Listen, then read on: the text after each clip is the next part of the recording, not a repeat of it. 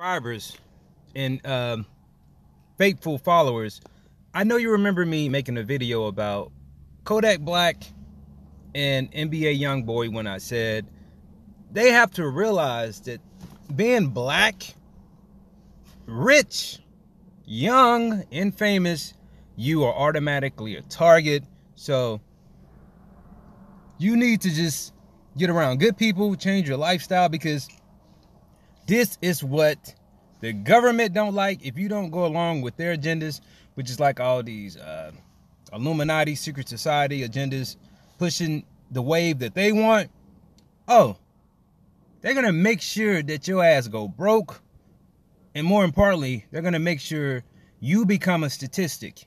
Just like all of the previous younger rappers that fell victim to the system. And I mean some legends. Tupac Shakur was in and out of jail and prison. We know this. The greatest rapper of all time, Biggie, even went back and forth to jail. This is nothing new to OGs and wise men. Now the latest is NBA YoungBoy, and now he's back in jail according to TMZ. Damn. So according to TMZ, NBA YoungBoy busted for drugs in Baton Rouge. The lawyer claims innocence. So at 11:30 a.m., NBA's attorney tells TMZ his client is innocent of the charges. He was arrested for Monday night, insisting YoungBoy had no controlled dangerous substance on him. He claims cops arrived on the scene with firearms and went on to conduct searches and detainments illegally, even though he admits cops found several guns on a bunch of the guys who were ultimately picked up. Still, he maintains that YoungBoy was unarmed, which no one is refuting.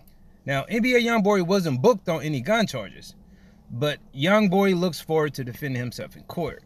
Now, NBA YoungBoy is sitting in a jail cell this week after getting arrested for drug charges in his Louisiana hometown. The rapper was booked Monday night, last night, by the East Baton Rouge Sheriff's Office on 3 separate charges: possession of Schedule 1 drugs, manufacturing, distributing, and Schedule 2 drug and manufacturing, distributing Schedule 4 drugs. It's unclear exactly what specific drugs he allegedly had, but if any at all, or the charges stick, YoungBoy could be facing several years in prison, because we know he have a severe, bad history with the cops.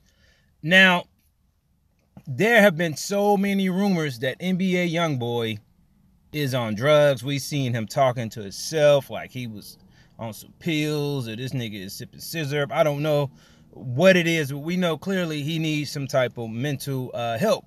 He's out of it at times, but you can't deny the brother's talent. He is probably the hottest rapper out right now. Now, it's unclear what led to his arrest, but a video posted to social media claiming to have captured the run-in with the cops indicates it could have been a raid or something.